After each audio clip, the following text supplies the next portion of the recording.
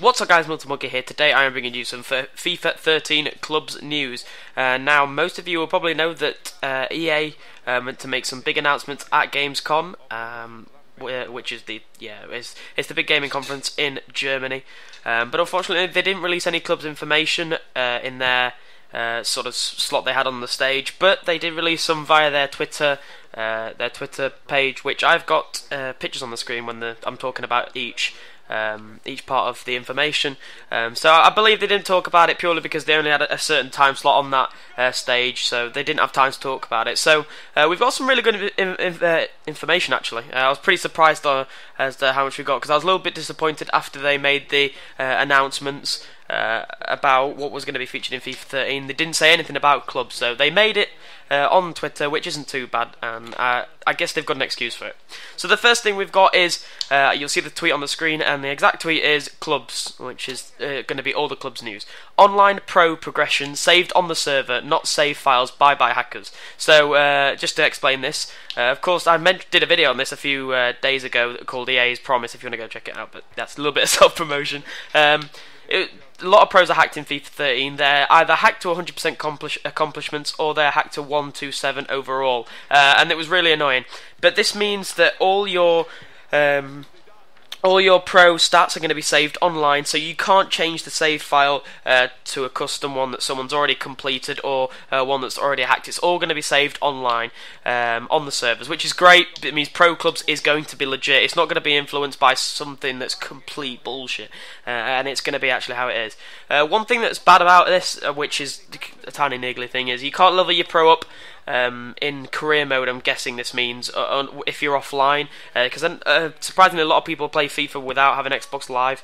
They just play career mode to level their pro up, and this may be meaning that career mode is not a way to level your pro up, and you have to level them up using clubs or pro ranked match, or another way, which I'll get into in a second with another tweet. So the next piece of information was tuning. Don't know. I said turning. Tuning to human goalkeepers. No more fully assisted in clubs. Tuned attributes and accomplishments. So I'm sure you all know, if you've played clubs, that goalkeepers in pro clubs are extremely hard to come against. They seem to save everything, even things that are completely unrealistic, and there seems to be a barrier around them sometimes that just makes them make the save, even if their part of the body's not got to the ball. So really glad to see this, because it means that being in goal's not going to be something that's easy, because to be honest, it is easy in goal. I play in goal and it's easy to do. It doesn't take much learning. But now you're going to be on manual, so you're going to have to, or manual or semi, so you're going to have to learn how to goalkeep to how the game wants you to. Sorry about my phone. Rather than it just doing it for you by pressing A or using the analog stick. So I'm guessing that a human goalkeeper is going to be less overpowered, and it may even be worse than having one of the AI goalkeepers. Tuned attributes and accomplishments. I'm guessing that's related to the goalkeepers thing. I'm not 100%, but that's just something we don't know too much about, and it just probably changes how the game performs, the player performs in the game. So the next piece of information we have is it now has a seasons format. No more confusing rank points, leagues, get to Division 1. So this is, of course, head-to-head seasons has a layout where you go from Division 10 to Division 1, and I'm guessing this is now in pro clubs. That would be the only thing that explanation it could be, unless they change something drastically, which wouldn't make sense. So that's what it's going to be. It's going to be a race to Division 1, pretty much, in pro clubs, which should be extremely interesting to do, and like it says in the tweet, it won't be confusing anymore as to points and leagues and whatever. It's now going to be whoever's at the top of that league is, or whoever wins the league is the best pro club, which is like what I'd like to see, because that is a reflection of the best club, and that how it relates to in real life. Next part of the information we got was online pro and CPU teammate stats are based off real attributes from players in top leagues. So I'm not 100% on what this means, but the only thing I can really say is that the players in your pro club, that means the any players, if you like, the CPU ones it's called by definition.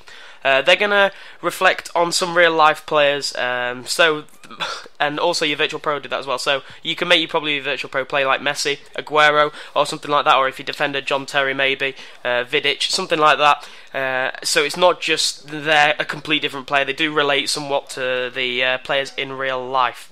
So the next piece of information we got quite a lot of information from Twitter, was that Maxed out pros, more realistic to real life players. Accomplishments and growth have been tuned. So all I can say from this is that it's just going to change the game to make it more realistic. Of course, FIFA is relatively realistic at the moment, I suppose, outside of Ultimate Team. Ultimate Team's not hugely realistic compared to head-to-head, a little bit, but that's another thing.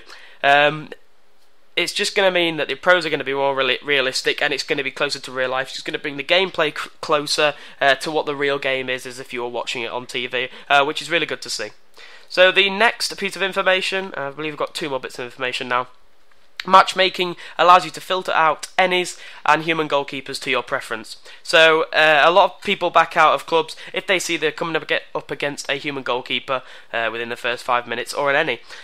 Personally, I hate going against goalkeepers, but like going against ennies, so that would be my search preference, and it just enables you to go into a game that you like, to be matched up against a similar opponent maybe, and it just makes the game a little bit of a better experience, so that's pretty good as well. Next piece we have, second to last piece, is AI teammates get better as your club improves. Now this is something I desperately wanted. It was suggested a lot by people, and it was something that I thought was a really good idea, and I'm so glad they've integrated it into the game.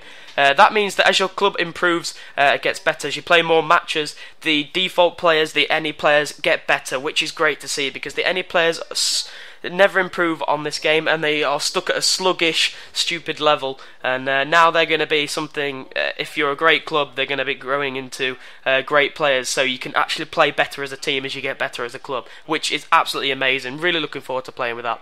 And the final piece of information, but not the least, is Free Agent Hub allows you to play drop-in matches, looks at leaderboards, etc. before joining a club. So all I can say from this is it's a little bit vague on what it's actually saying, but I'm guessing it just means that it's a little bit like Pro Rank Match. If you're not in a club, well, you can be in a club on Pro Rank Match, but it means if you're not in a club, you can just go and play matches without going into a club, so you're not tied down to one club or whatever, and your stats still go to the leaderboards and whatever that is. So if you enjoyed this information or found it useful, I'd appreciate if you could leave a like on this video, and thank you very much for watching as always. I'll see you guys later.